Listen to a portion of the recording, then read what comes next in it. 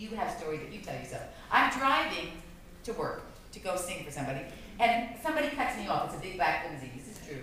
And the story I would tell myself normally would be, what is wrong with that person? How dare they cut me off? Who do they think they are? Because it's a long black limousine and it has, black covered windows. You can't see who's in there. Like, who's that big shot in there? My grandmother used to always say, the big shot. Who was that big shot in there?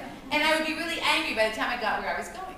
So when I thought about it, I have the power to change my story, to change that expectation I have about that driver. So here's what I did. I said to myself, another day when someone cut me off, I said to myself, okay, the reason they cut me off is because they're racing to a nearby nursing home where their mother is there. They want to get to her. She has Alzheimer's, and they really need to get to her soon. And they just forgot that they were doing it. And in that limousine, I told myself, was George Clooney. Now, I happen to think next to my dear darling husband who's standing right back there in the back, that George Clooney is the next most handsome man in the world. So in my little new story, I thought to myself, okay, I followed the limousine to the nursing home. And it happened to be a nursing home where I had performed.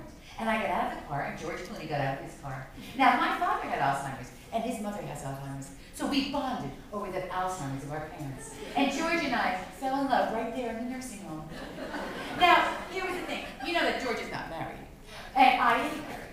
So there was nothing we could do about it, but we could just gaze at each other across the table and sigh and moan. And George loved me so much that he decided, even though he couldn't marry me, he would give me a lot of money for my career. So I could make new CDs. I could be on Broadway. He funded a show for me. I mean, it was fabulous. I was traveling all over the world. My husband, too, was coming. And then every time George and I would meet, we would just stare at each other. And occasionally, our hands touched and the electric shock went up our arms. Unbelievable. Unbelievable. So now I'm happy when I'm driving, you understand. I'm very happily driving as I'm spinning this story. Now, here's the end of the story. At the end of the story, there's Bob, my husband, here's me, and here's George, and we're all in a nursing home together, because now we're old. But the good news for me is, whether Bob died or George died first, I would get the other one, and there was a 50-50 chance I would get George for my remaining years. So, I told myself this story, and I was so happy. By the time I got to my gig, I sang for those kids. I couldn't stop smiling, because I had told myself a new story. So you too have the power to tell yourself, we all do, to tell ourselves a new story about what's ever happening in our lives, even if it's bad. Even if bad things are happening under here, we can still experience joy.